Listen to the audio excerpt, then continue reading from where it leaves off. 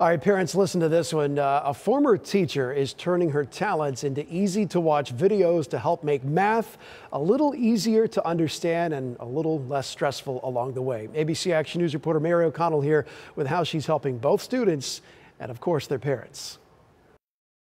Math is in everything we do, from budgeting to cooking. It's in analyzing, how your favorite sports team's doing. Go Bucks! But for some students, finding the right answer can add up to headaches and frustration.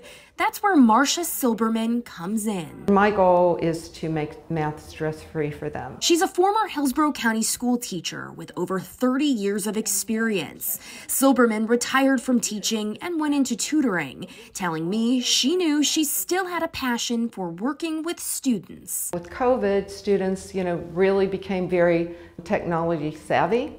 So a YouTube channel would help them where local students and even worldwide would be able to go for help. She came up with Math with Marcia. Hi, I'm Marcia. The YouTube channel launched in November, now with over 1,000 subscribers. It gives students and their parents helping with homework step-by-step explanations and examples through simple, short videos. A classroom is moving at a fast pace. Everyone learns at a different pace.